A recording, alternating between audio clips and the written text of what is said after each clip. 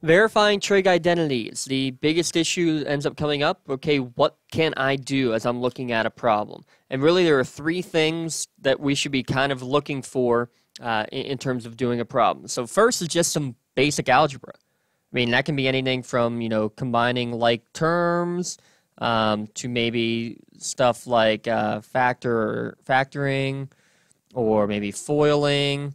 It could be even things with fractions. So like, getting a common denominator for putting fractions together, or maybe even splitting a fraction up. If there's any basic algebra that you can do, that's what we're going to try to look at first.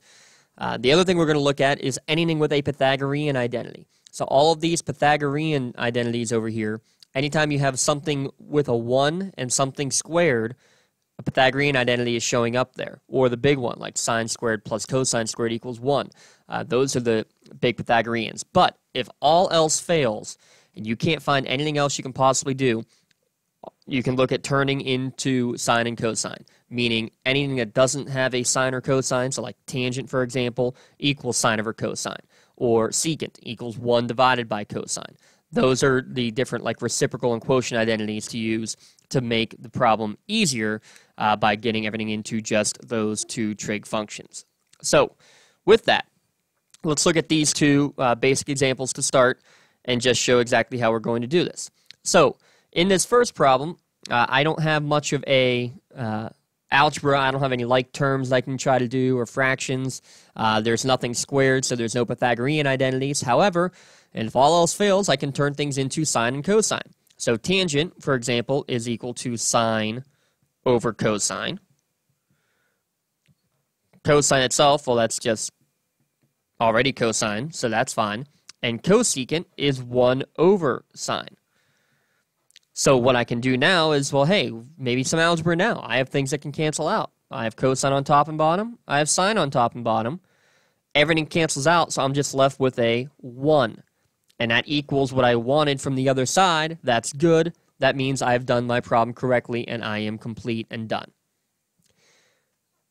Looking at this other example, same sort of thing. Is there any algebra I can do?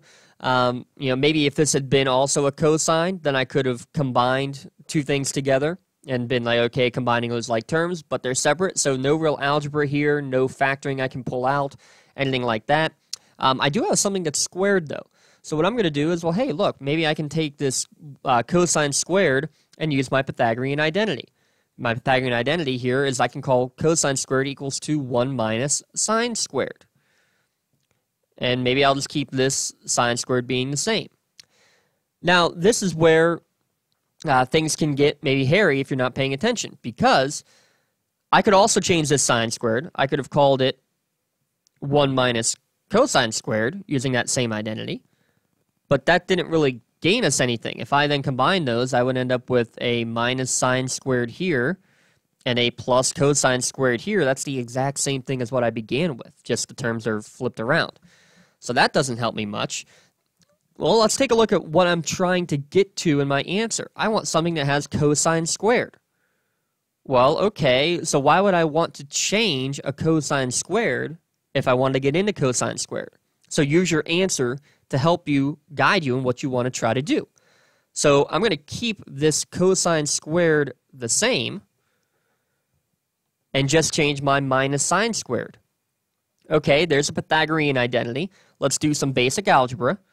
Cosine squared, it's minus 1, and now plus cosine squared.